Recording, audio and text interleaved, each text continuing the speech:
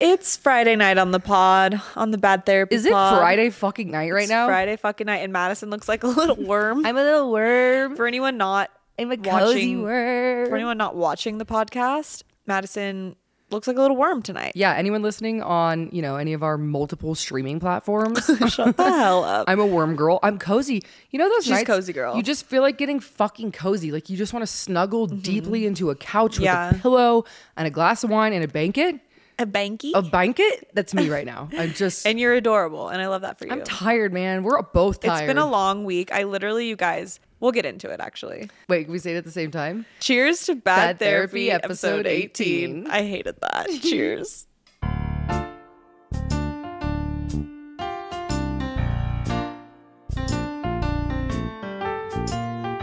I'm officially allowed to drink red wine on the couch again.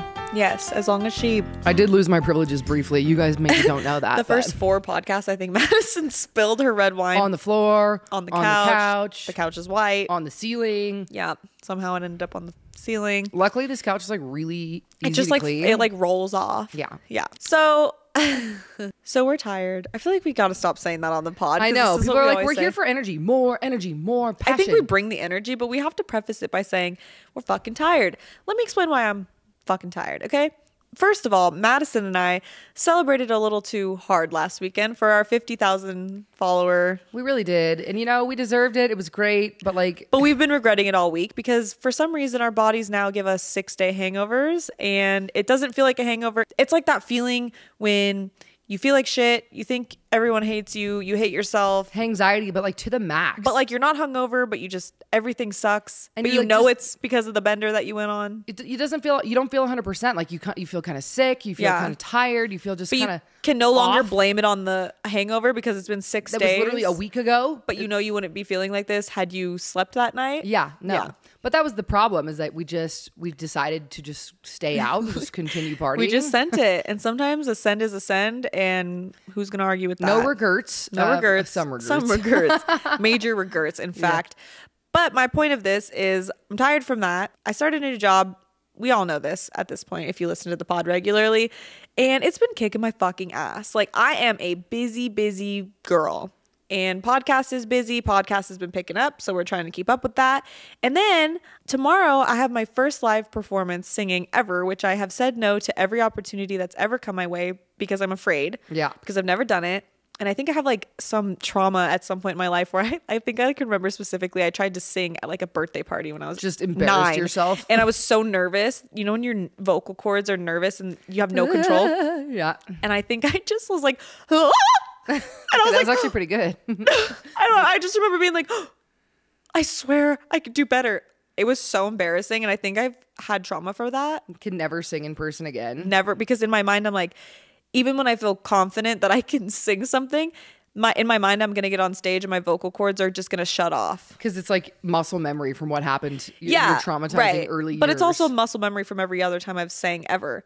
And then the other reason is I am going to Vietnam on Sunday for a work trip to help them film some very, very important footage for a very big, prestigious, is that a good word to describe Yeah, the for company? sure. Like they're a big deal. It's not like a new company. Like they are a big, worldwide, huge, successful company. And they are sending me to like launch the new company. it's not the new company. It's for the existing company. They are rebranding their story. They're retelling their story. Wow. And they need new footage and new interviews and new this and new that. And like the list literally goes on. It's like 3 pages long. And they are sending me by myself to Vietnam with the owner of the company and a camera and 2 little tiny lights and a little lapel mic to bring home all of the footage of the list that they sent me. And let me just say, The list is this long. it's very long and it's very detailed, which I appreciate, but it also leaves a lot of room for like interpretation, which that's But where you know what? That's why they picked you though, because that creativity is in the eye of the beholder. They clearly trust what you're capable of creating. And it is. I will say the one thing that makes me nervous, which they were also nervous about, and if anyone is listening, no, you're not, that knows me or that works with me, I don't know a lot about, like, it's an eyelash and nail company, eyelash extension. She owns an eyelash brand. I don't know a lot about the details of that or the logistics, the semantics. Like, I don't know much about that. Like the in-depth. Yeah, like the names, the fans, the promades, the this, the that, the rods, the way they're made. Like, I don't know. These are all new terms for me, and they're giving me the list of things they need me to film. And I'm like, I don't even know what that is. Yeah. Can you show me what a rod is? But you know what? Fake it till you make it. Yep. And that's honestly not the theme of this podcast, but one of the themes of the podcast is psychology and, you know, just how being confident is going to make you look like the person that's fit for that job, even if maybe you're not. Absolutely. And I'm not like, you know, fake it till you make it. What is that like Rihanna quote where they're like, what do you do when you're not feeling the most confident? She's like, pretend. I pretend. She's so cute. Yeah, I mean, she really nailed it too. Bars, because honestly, the last job that I got into before I got this job, like right before I left that job, I told them, because they asked me if I knew how to work a certain editing program that I had never used in my life, hadn't even downloaded it, never even seen it before, didn't know anything about it. In the interview, they were like, do you know how to use Final Cut Pro? Granted, it's not like, doesn't take a rocket scientist to learn how to use it. No, but they're looking for some experience for sure. And I was like, yeah, totally, used it all the time. And I fucking went in there and I learned it and I did it. And I thought for sure, because of some of the hiccups that we had in the beginning, I thought for sure that they had caught on to the fact that I had never seen this site before. Like, I was editing, for anyone that's not an editor, this won't make sense, but I was editing like vertical videos in a horizontal format, and I didn't even know what that meant. It just was not correct. It just was wrong. And when my coworkers was like, what, This why is are not you correct. doing it? Yeah. And so then like a year into working there, I finally, I think we were all having a margarita one night, and I was like, you guys, can I tell you guys a secret? Because I had done a good job and I just felt like it was time to tell them my little devious plan that I had. Not like it was devious, and they were like at first they were like, you lied, but then they were like, honestly, kind of savage. You did the damn thing. Because you did it. It would have been different if I lied and then didn't follow sucked, through with it. But yeah, so fake it till you make it. It's like, don't fake something if like, when I'm not saying lie. If you're not confident that you can I'm not saying, show the fuck up. I'm not saying lie, but like if you are confident that you can do it, just because you haven't done it yet doesn't mean they need to know that. You know what I mean? Confidence will win over experience 10 out of 10 times. Yeah. Like there is studies that they've done where two people had a job interview, like for a very high up job. One guy had a PhD, master's degree, like 2 bachelors. Can you have 2 bachelors? I don't know. He had a bunch of shit, 2 masters. And he went into interview for this job where he was clearly so qualified, and he was introverted and he was shy and he was not confident in the position or who he was as a person. And then a guy comes in who had his like associate's degree, shouldn't even have been allowed an interview based on what they're looking for in experience.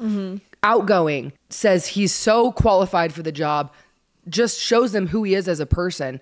Confidence. And who do you think got the job? The confident person. They look at all those, you know, accolades on paper, and then they look at someone in person who can show up and lead a team, speak well and articulate and carry themselves well. And I think that honestly is so important. And it's like, exactly, like you don't have to be the most confident person in the room, but make sure everyone thinks that you are.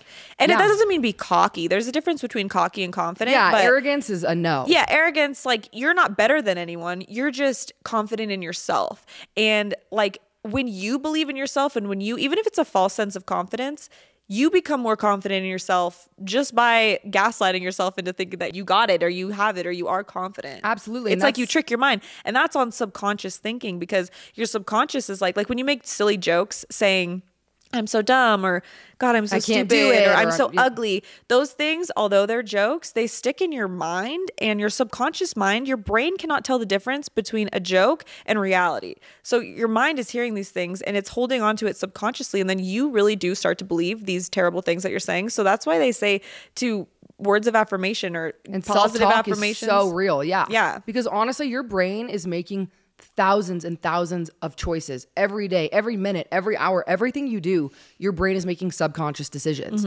You can only realistically make so many conscious decisions before your brain is completely overwhelmed and you're anxious and you're shut down. Yeah. But subconsciously, it never stops. Yeah.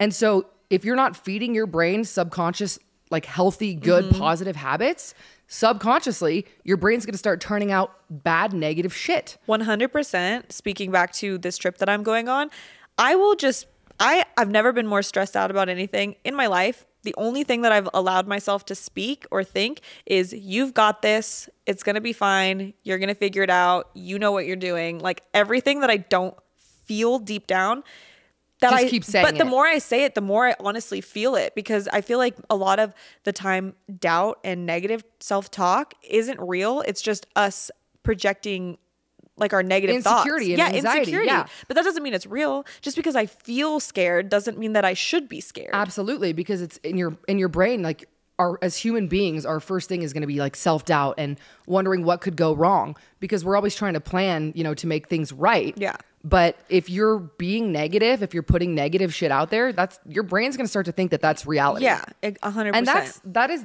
on manifestation, Yeah. because people love to talk shit about manifestation and how it's just like an easy way out, or it's not real, or it's lazy people. We manifest every day without even knowing. I mean, every thought that you have, every word that you speak is a putting an manifestation. energy into the universe, and energy is what creates everything around you. Like your energy field around you, what you put out is what creates that. And energy attracts other energy. Like it all will tie in together. I recently saw a quote that said, "The way you brush your teeth is the way that you live your life." And when I first saw that, I was like, that sounds a little bit dramatic.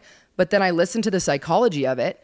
And if you wake up in the morning in a frenzy and you run into the bathroom and brush your teeth in a rush and don't pay any attention to what you're actually doing, and you're so focused on other things, you're just brushing your teeth, trying to get through it, that's how the rest of your day is going to be. That's how your life's going to be.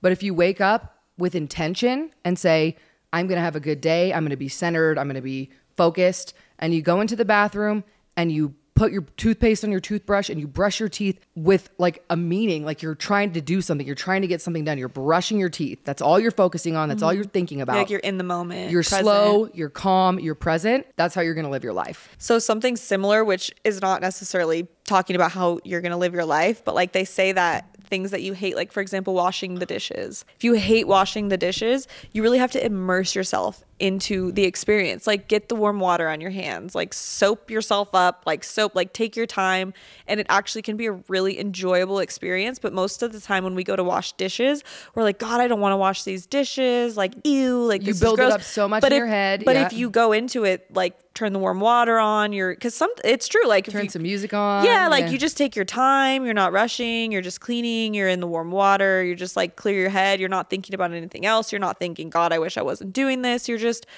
being present and not rushing through it. And it can be an enjoyable experience. And I actually, if anyone, I hate doing dishes, but when I do, and it's hard because that's the last thing I want to do. So it's hard to justify spending enough like time thinking about enjoying something like that, whereas I Right. just want to get it done as quickly as I can because I hate it. But when I don't do that, it's not that bad. But that's kind of one of those things about like procrastination and avoiding things in life that we don't want to do and only doing the things we do want to do, is like all of these things are a part of our life. You can make them as shitty or as positive as you want. And the more time that you spend like in the present moment. Yeah. Because as human beings, especially busy, motivated human beings, we're always thinking about 100 other things and what could go wrong and what could go right. And just think about doing the fucking dishes and just do the dishes. Yeah, Don't one put thing it at a off. time. Don't make it so big in your head, because that's something I do, is if there's something I don't want to do, something I'm really procrastinating, I put it off, and I make it such a huge thing in my I head. do that too. That by the time I get to it, it's just existential dread. Yeah. And then you do it and you're like, it's okay, like, that that took me 10 minutes. Really not that fucking Yeah. bad. But it becomes such a big thing because you let it. Yeah. Whereas if you had a different mindset, if you were able to just shift your mindset and say, this is just a part of life. It's not going anywhere. It's always going to be there. How can I make it more positive? How can I make it more enjoyable? And that's a really good reminder, because I think that's really hard to do, because it's easy to get lost in the thoughts in your mind and like what's going on in your internal world. But if you can just kind of make it a habit to remind yourself like, hey, I've made it a habit to be like, hey, you're being really negative right now. And something that actually kind of forced me into that, which is funny, was angel numbers. I started researching angel numbers, and 111 stood for, I think it was like, your thoughts are manifesting. So be careful what you're thinking about. So every time I would see 111, I would think like, oh, am I thinking about something negative? What was I just thinking Because about? let me Yeah. shift my mindset. And not that alone, but that was something that made me like consciously aware of what I was thinking. And then as time has gone on, obviously I really, really believe that our thoughts manifest our reality. I mean, our thoughts are our reality. What you think in your head, Absolutely. whether it's real or not, what you think and the way you perceive life is your reality because it's what you create for yourself.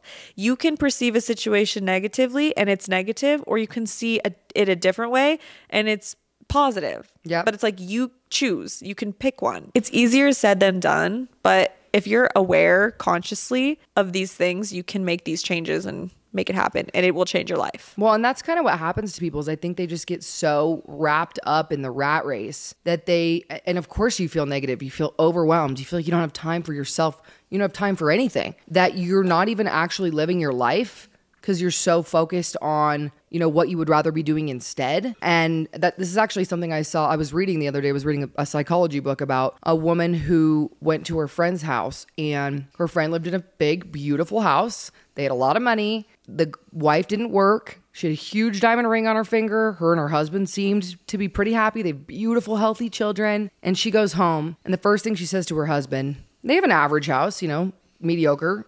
It's fine. They own a home. I want to remodel this house. I hate this house. I want to gut it floor to ceiling. And he looked at her and he said, I really appreciate you for being so content with what we have and not being unhappy with our current circumstances. And he kind of said that like as a rebuttal to her. No, like he was saying, one of the things I've appreciated about you. But she said she just wanted to gut the whole house. First time she's ever done anything like that, apparently. Oh, so he was saying, I appreciate in the past not wanting. So basically what he was saying is like, what I've really appreciated about our relationship is that you are super content with what you have. Not even just what we have, not what I've given you, but just what you have. You're not one of those people that's always looking for more. The grass is greener. So just remember that if you gutted this house and we spent $100,000 doing it, would that make you more content than you are now? And then of course she has this whole like, of course not. Yeah. I have a beautiful home, a beautiful husband, beautiful children. My life is amazing. Mm-hmm. Just because her house is bigger and cleaner and prettier does not mean that they're happier. Yeah. And that's something with like our culture specifically. I feel like there's a lot of people that are always looking for more, always looking for bigger, better, more money, more expensive, because that's kind of it's a very consumerism driven society. Yeah. Well, it's very much like nowadays too with social media, it's very much what does it look like I have? Yeah, exactly. Like a lot of the people that you see with big cars and fancy houses, they're renting the car, they're leasing the car. It's not theirs. They don't own it. People the living bags above they're their means. renting, Yeah, living above their means, don't have dollar to their name, but have all because they spend it all on shit that is not important. Like that is what is so pushed in the media with honestly like the younger generations. Yeah, because absolutely. They grew up seeing all these influencers, like when the influencer era started taking off and people were making like a ridiculous amount of money, and then they have these 12, 13-year-olds growing up watching that. Then TikTok comes out and then they start making crazy money on TikTok, and then it all just becomes, it's just for show. Yeah. And it does not make happiness. Not real. It doesn't have, there's no like stability there. There's no love. There's no friendship. There's no community. Like it is a empty, lonely world. Yeah. Well, and I know we briefly touched on this last week, but that's, if you're always looking for something better, if you're always looking for something more, you're never going to be happy. Right. There's never going to be anything in the world that's enough. And not to mention, having gratitude for what you do have will bring more things to be grateful for. Having an attitude of like, even if you live in a fucking box and you have one shoelace to your name, being grateful that you have that box and good things will come to you. Like I firmly, truly believe that, because not like I've ever been that down bad, but at times when it's hard to find something to be grateful for, like I'm grateful for my body. I'm grateful for the fact that I have hair on my head. Yeah, like your mind, your soul. I'm grateful for my best friend. I'm grateful for the fact that I have a pair of shoes to wear. Like literally, even no matter what it is, it could be the smallest thing. It really does just like make you feel better, which changes the energy inside you, which changes what you're putting out, transmitting, and what comes and finds you. Well, yeah, switching to a gratitude mindset, it's the best thing you can do for your life. Mm-hmm. And again, easier said than done sometimes, because but it's a good reminder because like obviously we all know these things, but sometimes it's like you hear it and you forget. Honestly, this is good for me right now. Yeah, this is so good 100%. For me to hear. Guys, anyone listening, like the things we talk about, sometimes it sounds like we're preaching these things like we know it all, but these are, if anything, we're just talking to each other. We live this shit, man. Yeah. We live this shit every day. We live this shit Sometimes we just check each other and sometimes this is a reminder for us. Yeah. Like we need to do these things, and this is what's important because like I said, we all know these things for the most part, but it's a good reminder. And it's like, I've had a very negative, like a week where I've been very negative. I've been very unappreciative. I've been very just unhappy in my career, in my just where I'm at. And I'm always thinking like, all I've been thinking all week is like, what do I need to do instead? And like, this is such a good reminder, honestly, sitting here right now, and anyone who's listening, that if you're super unhappy with where you're at, of course you should make changes, but also like just be grateful. Just take a second to be grateful for where you are. Stop and smell the roses. Something that always like stuck with me was like, think about you 5 years ago. Think about 12 years ago. Think about you when you were 10. Would that girl be proud? Like 10-year-old me would be fucking stoked. Thrilled. So excited. And that's crazy because like me sitting here, I feel like there's still so much that I need to do and so much that I strive for that I haven't accomplished. But like 10-year-old me, everything that she was interested in, I'm doing, and I've done it successfully. Would be shocked. Would be thrilled. Yeah, absolutely. She would be happy that we made it through the thick of it. Maybe, the thick of it from what she was going through. We made it through whatever she was going through. We made it through the family trauma. We made it through the whatever. We found love. We have friendships that mean something to us. We found our place in life. We have a career. We are doing she would be thrilled. Well, and that's the thing about life is like, you don't ever get to a certain point and like you made it. Like, congrats. There's no more pain or suffering. You're happy and you're good to go. Continuous. No, it's nonstop for the rest of your life. An uphill battle. Yeah. Which sounds like a lot. It's always, that actually used to be something that was very triggering to me because I was like, I didn't ask to be put on this planet and struggle for the next 100 years. Yeah. Always know that the next trauma is like around the corner. Yeah. Like, oh, I'm happy today, but what's coming tomorrow? But it's like, honestly, most of the time things are so good and so happy. And I think the more you go through, honestly, like the more you go through, the more you overcome, the more you know that no matter what you're going through, the fucking sun will rise again. Absolutely. And you're going to get through it because you don't have a choice. My favorite quote ever that I heard was, the sun rises after the darkest part of the night. And I know it's so cheesy, but it is so fucking true because it does. The darkest part of the night, 4 a.m. and then it starts to the sun slowly comes rise. Back. That phrase is so literal because it's like literally the sun rises right after the darkest part of the night. But that's what I love about it because literally it's so true. If you're feeling like you're at your darkest point, the sun rises right after the darkest point of the night. Like, just hold on. The sun will rise again. That's the thing about trauma and overcoming things and, realizing that life is not always going to be easy, but it always goes on, is like you kind of start to surround yourself with people, like you said, as the more you overcome things, like the better you become. You kind of start to surround yourself with people who have also been through shit. Like, I don't know if you've ever been around someone who's never been through anything. Oh my God. I literally cannot be friends with people who haven't, like, they don't have any grasp of like the actual world or what things actually feel like. They're so shallow. Like, they have no idea what like a human experience really is. And that just goes to show like how much trauma sucks, but how important it is. Yeah. Because it makes you strong. It makes you resilient. It makes this life real. Yeah. I just don't understand how. And it makes you appreciate everything, all of the good things. Like, without the bad, you can't appreciate the good. That's where the gratitude comes into play, right? Because like, if you've never gone through anything terrible, it's really hard to be grateful for the good things. For the small things, too. Or just like the health of your father. Like the fact that your car has gas in it. Yeah. The fact that you have a roof over your head. Like, that shit doesn't matter because you've never experienced anything terrible. Different. Yeah. And I don't really know how it's possible because it's kind of a traumatizing world we live in, how people could not be traumatized, but there are people. They grew up in a bubble. And that's great for them. But honestly, like, character development, dude, like, I think the people that are put on this earth to go through that shit are put here for a purpose to help other people and to like be a voice and to like help change. I think that certain people are put here just like NPC vibes. And then certain people are put on this earth with the mission to be traumatized because they're meant to do something great. And I think greatness comes from pain and suffering, because without that, you really could never find your true potential because it's like forced out of you when you're suffering and when you're in pain. Absolutely. When I did like a year of therapy and, life coaching, that was the core focus, is what is your core wound and who does it make you, right? So like, we got to the depth of what my core wound was, which is something that was so terrible and something I thought made my life worse. I thought made me worse. But the truth of it was, it brought out all of these things in me that I'm now able to give as a gift to the world, which, like you said, character development. You don't create those gifts. You can't just learn that by reading a book. Self-help books are great, but experience is the best thing ever. And that goes back to the very beginning of this, is like, fake it till you make it. Like, you're going to learn how to do things by doing them. So if you haven't done it yet, but you think you can do it, or you're confident that you can do it, just fucking say yes to it, because you're going to learn by doing hands-on things, or at least that's how I learned. But it's like experience. I mean, everyone's different too, though. You know, like nature versus nurture.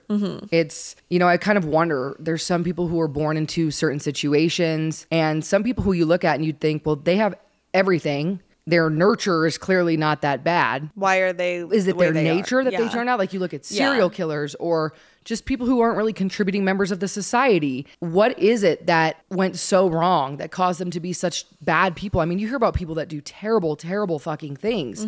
Why? Yeah, well, I know there's been a couple studies done where identical twins have been separated at birth and lived completely different lives. There's actually a movie. I haven't watched it, but 3 twins, identical twins, were all separated and given to different families of different economical standings. Like one was poor, one was middle class, one was very rich. For real? That's terrible. Yeah, I know.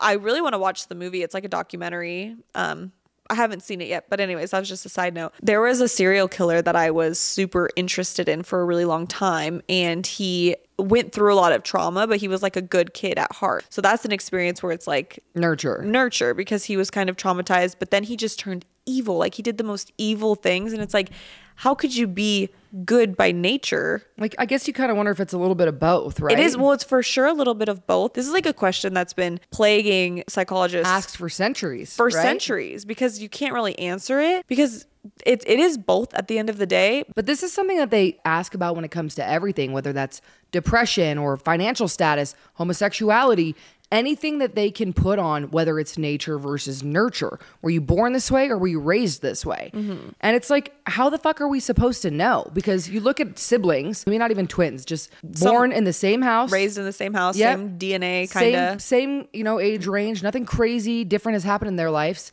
And you have 2 completely different ends of the spectrum for as far as behaviors and goals and mental health. Yeah, mental health, everything. So like that's gotta be nature, right? But then I think to myself, I'm like, nurture, like it's just such a mind fuck, honestly, because I feel like for me as a kid, I was, not to say like I was traumatized by my parents, but like they went through divorce and that was really hard for me. I was an only child, was bullied at school, things like of that nature. But as a human, who I was when I was going through those things was very shy and very soft, very sensitive, very yes ma'am type of like person. That's who I was to my core, very soft and sweet. Like that's just the way you were born. That's the way I was born. But then through my experiences, I became like rougher around the edges, and I started acting out, and I started being like someone that was very much created by nurture. Definitely your experiences. Yeah, absolutely. For sure. And obviously I found my way back to myself, but there's still a little grit in me because of those experiences that I don't think I would have had otherwise. And you know what I think? And this is like off a couple of things that I've been reading and just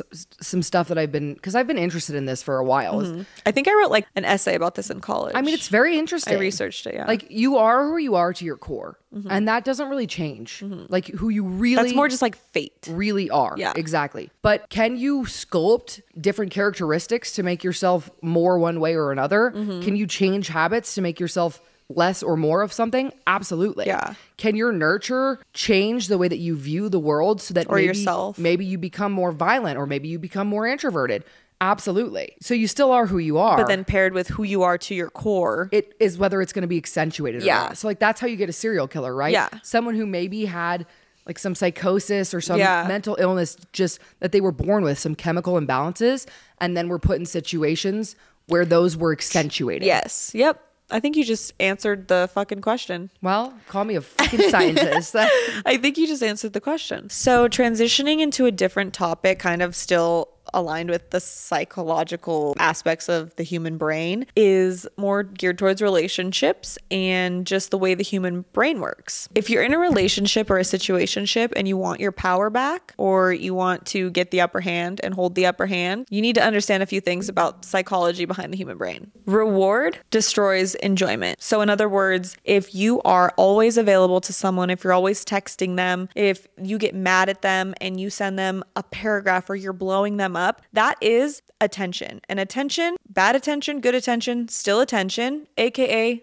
reward. So to them, they're getting the satisfaction of you being mad. They're getting the satisfaction of you texting them, double texting them. Even if they think it's annoying or they don't like it or whatever the case may be, that is still a quote unquote reward. And because you're doing this so much, when you actually do talk to them, it takes away the aspect of enjoyment. Unfortunately, this is just something that happens psychologically. So if you're dealing with this in a situationship or relationship, the best thing you can do is to just give space, remove yourself, don't send that text, don't blow that person up. Even if you might want to, I don't know, go scream into a pillow or something. It's obviously healthy to tell someone how you're feeling and send them that message on how you're feeling. But in terms of psychology and the psychology behind the brain and how the mind works, doing that takes away the enjoyment of talking to you. Not because you're being needy, not because you're being annoying, but it takes away the mystery. It takes away the space between you guys, which allows people to miss you. And like, I get that because I feel like this is specifically for a circumstance of a situationship. Yeah. Because if you're looking, let's be real, if you're looking for the upper hand or the power back,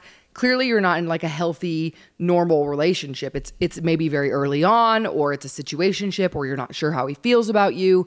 And so obviously, especially as a woman, it's your natural reaction to like reach out and reach out and reach out and try and get that, you know, you're giving and you're giving and Or you're just giving. have someone that cares. Yeah, exactly. So that's not something that you would, if you know, in a normal relationship, obviously You wouldn't have express to yourself. do that. Yeah. But I'm just speaking in terms of psychology and like if you lost the upper hand and you feel like, fuck, what have I done? How do I get this back? Like you need to stop rewarding them for their bad behavior. And reward looks like blowing them up when you're mad at them, because any type of attention, good or bad, is still attention and is still rewarding their behavior. And if you just took that away, the enjoyment when they did hear from you would go up tenfold. Absolutely. And that's that on the no contact theory. Like if you are unsure about how someone feels about you or how you feel about them, instead of blowing them up, just fucking stop talking to them. Yeah, And because going no contact, you're going to really find out how someone feels about you. Exactly. Because your absence, they'll either miss you or they won't give a shit. or they'll move on, and you will too. Exactly. Like best case scenario, no contact, honestly, and I know a lot of people don't want to hear this, is like you both move on. Yeah. They're out of sight, out of mind. You take time to heal,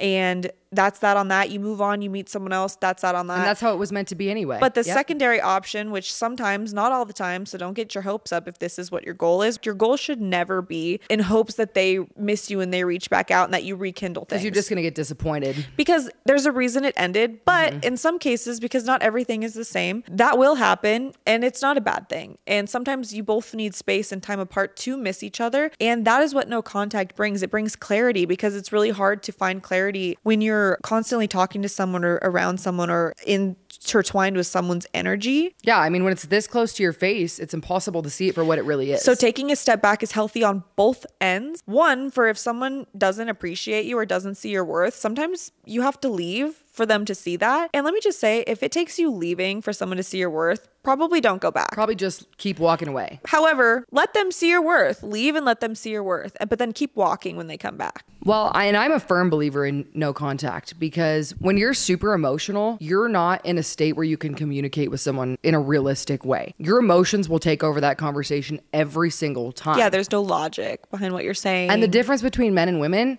is men are a lot better at speaking with logic and putting their emotions to the side and speaking from how they actually feel and what they're able to actually and like what's making sense. Right. It comes full circle with that. Because women, we're so emotional. Like we could know that something's really toxic and something's really bad or something's not working. But because we're so emotionally tied to this, we don't want to look at it from that perspective. We want to look at it from how it's making us feel in that moment. Whereas men are able to be like, this is not working. Right. And this here's like is the why. long term, and this is where what's going to happen. Right. But women are like, but I don't see it that way because that's not how I feel. So taking that space helps you as a woman, or, you know, not just women, someone that's just more emotional, aware of their emotions and less logical. Like, not like you're not logical, but more emotionally driven. It's hard to be logical when you have very strong emotions.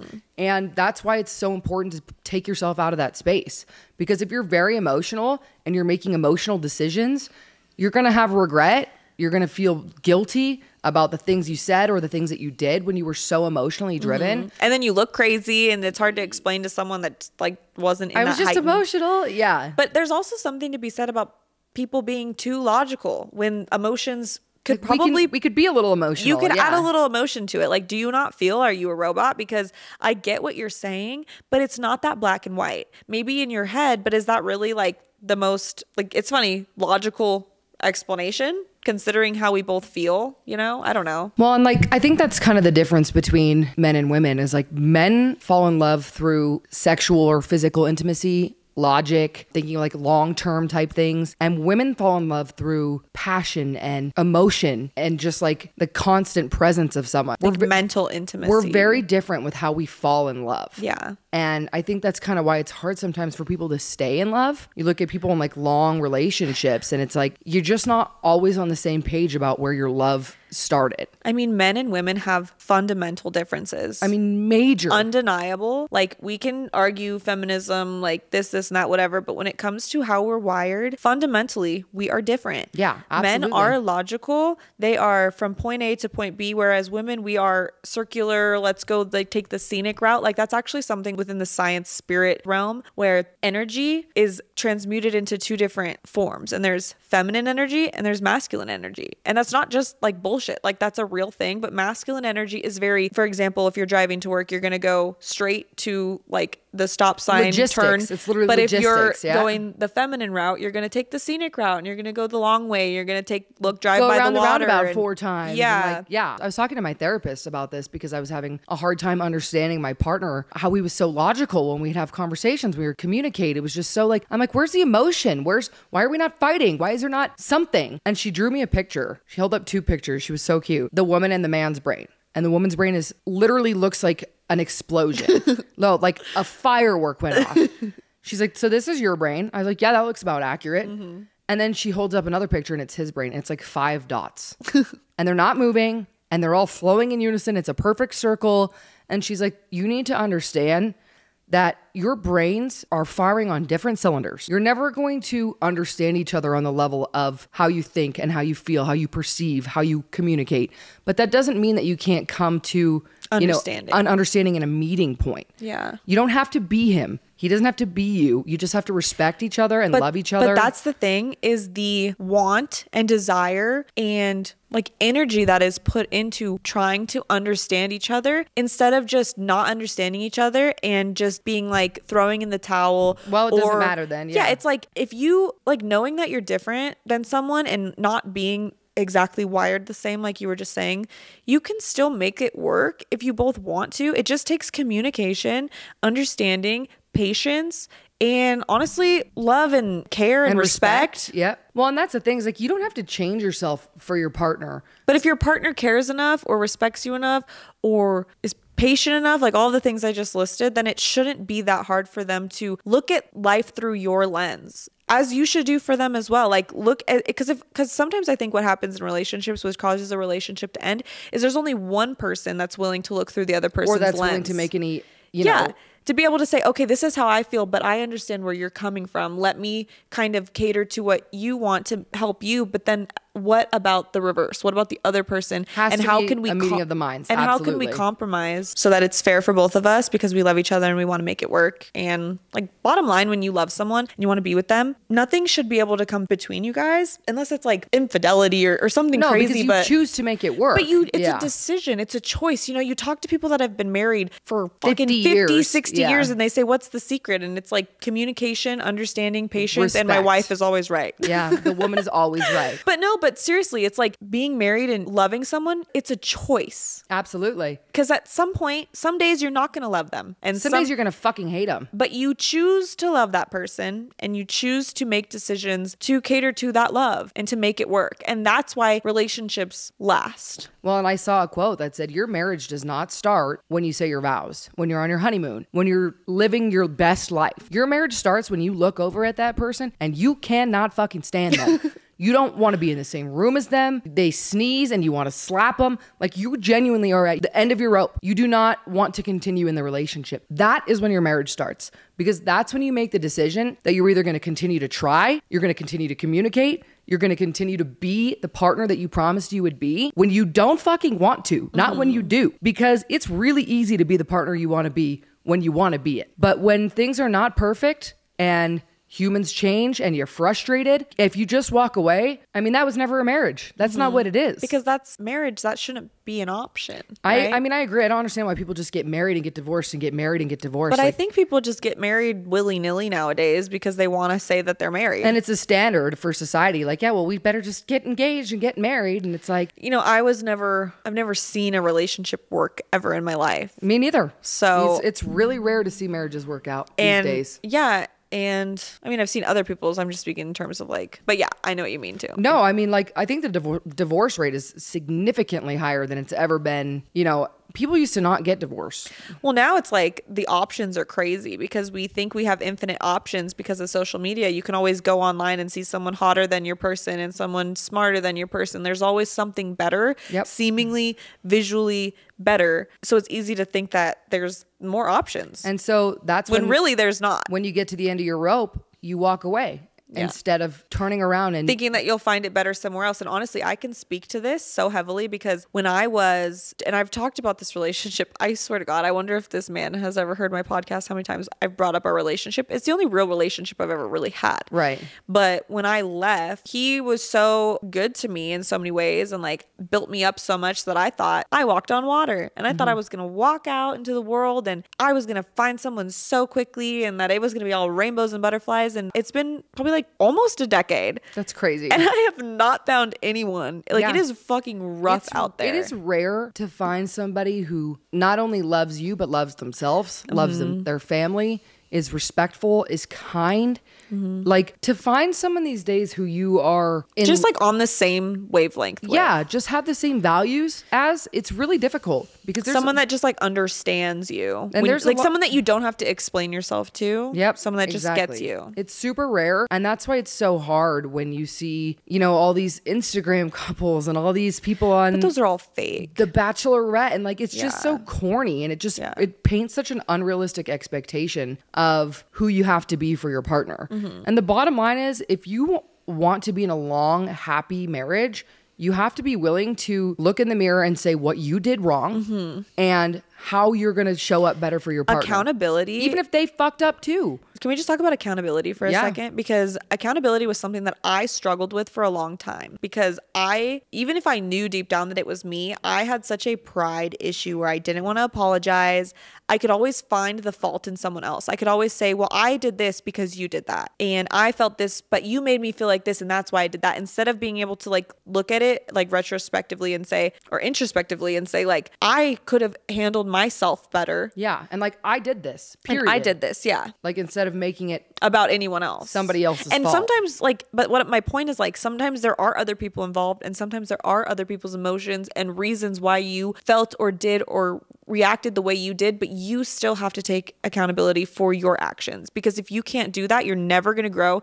You're never going to cultivate happy, healthy relationships. You're always going to be blaming someone else for your problems and you're never going to be happy. You're never going to feel fulfilled. There's never going to be enough. It's so funny. I saw Nicki Minaj on stage the other day and she was performing and she's like, for so long I was looking for the problem because there's so many problems. And finally, one day I woke up and realized the problem was me. Holy shit, Nikki. Bars. But bars, right? Because it's true. And like, it's really it's super hard to look yourself in the mirror and be like, you are the problem. But once you do that, your life will just become so much better because you're able to truly analyze yourself in such a way that is so helpful to your growth. And I feel like the second that I was able to fully dive into that, I have had the best relationships, like with my friends, my family. It makes it a lot easier to be real. Yeah, like I can fully take accountability for what I do and how your responsibility. Doesn't mean I'm perfect, doesn't mean I always make the best decisions or react the right way, but I can always look at it and say, you fucked up here.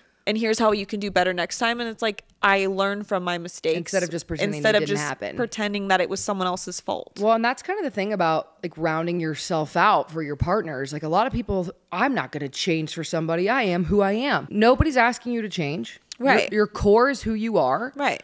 That's why we're in love with you. Exactly. But if you look at your partner and you're doing something or saying something or being something that's hurting them or causing problems, you have to be able to be emotionally mature enough to take accountability for the fact that you can change your habits and change the things that you do without changing who you are to your core. Yeah. Because you flipping out on someone and yelling and screaming and saying mean things is not who you are to your core. Right. And if that's who you want to be to your core, then you need to get help. But that's not who you are. That's just how you reacted to something. Habitual. And you can make the choice to not do that. Well, that's exactly it. If you look at your partner and you say, hey, I would really appreciate if you didn't talk to me the way you talk to your friends, the way you talk to your mother, whatever.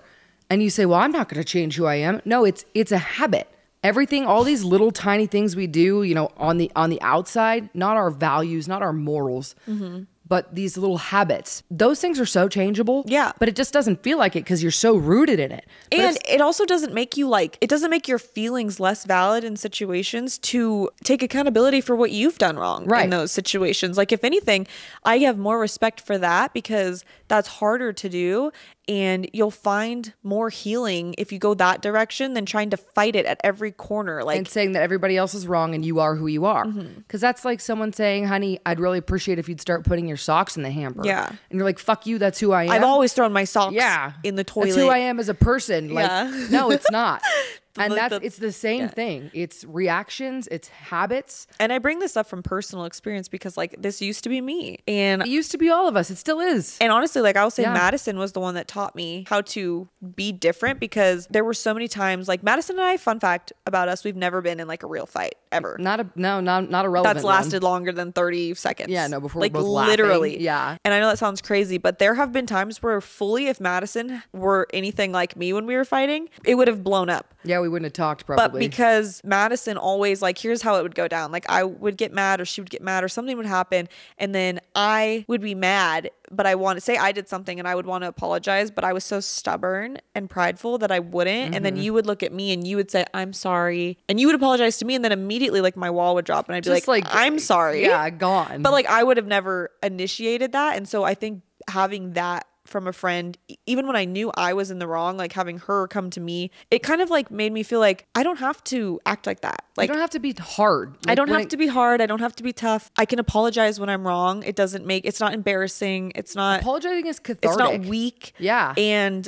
now I'm really quick to apologize for things, but that was the first introduction to having a real relationship like that, where she cared more about loving me and being a part of my life than arguing with me about something stupid. Any bullshit argument or any prideful interaction that we had. Yeah. Don't get me wrong, we've been irritated, we've been in bickering arguments, but nothing that's ever been enough to the point where I'm not going to apologize. She's not going to apologize. Yeah. So we're just not going to talk. But it started with you because there was a phase of my life, and this was a long time ago. Okay. No one think I'm I mean, we're talking 12, 13 years ago, everyone. So just relax. No, not that long ago. I'm thinking San Diego. We're talking 5 or 6 years ago. Okay. All right. We're talking 5 or 6 years ago when, I didn't even know who was Allie at that point in life. I didn't know, but I do know that I knew Madison was someone really special because of how she handled conflict with me, because I knew that I could escalate a situation, but she never let it escalate. She always diffused it really quickly. It's not necessary. Yeah. And then I quickly learned she was, it almost how do I say this? It built a safe place for me inside of her because I knew that I didn't have to defend myself or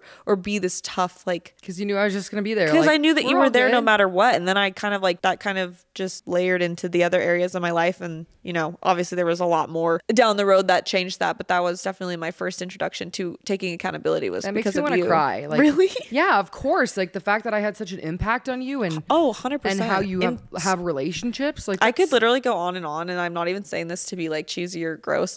The impact you've had on me in so many different ways is fucking incredible. That's just one example. And 100% I feel the same about you because look at where we are.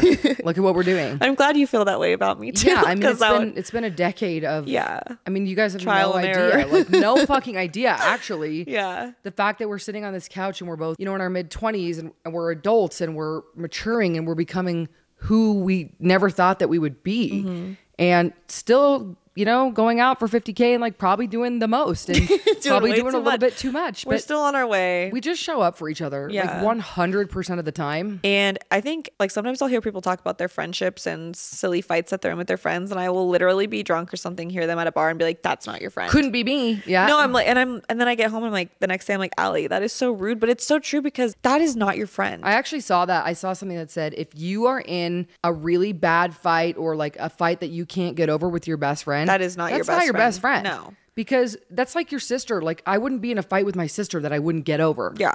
Like if you're family with somebody, which is what you are to me, you fucking care enough to figure it out. Yeah. It's just the way it is. Yeah. Yeah. You don't want to let things fester. And like, honestly, the small shit isn't going to bother your best friend that much or No, shouldn't. it's not that big They of a should deal. always be in your corner. You might get on each other's nerves. You It's like, might even if you're in the wrong, like they'll tell you you're in the wrong, but they're not going to like drag you for it. drag you forward or make you feel like shit. Like No. they will help guide you to a better place. No, and that's real friendship. Yeah. And that's how you know, like, the only things in life that really matter are the people who make you feel like that. Yeah, like genuine, real connections and people that make you feel good. And it's so hard sometimes because we want to hold on to connections and relationships that don't because we seek it. We seek someone that makes us feel good. And it's scary to let go of it because you don't know if something's going to come find you, but it will. It's rare, man. And I It is appreciate rare. it. It is rare, but you know, the more you hold on to what's not meant for you, The less that what's meant for you will come. absolutely. And that's that on Bad Therapy, episode Yes! 18. I was just going to cheers you. Cheers. Thanks for tuning in. Psychology and who knows whatever the fuck else we talked about. But We kind of had like topics and that was a fun little worm. you were a little worm in the corner and I loved it. Guys, I'll be in Vietnam next week, so Madison's going to take over the posting for me. Sorry if it's trash for 7 days. It better but not be. I better come back to a million millions and subs. millions of views. Yeah, can you imagine? I just blow us the fuck up. that'd No, be you great. already did that. But We both did. Bad Therapy. See you next week. See you next Thursday. Bye.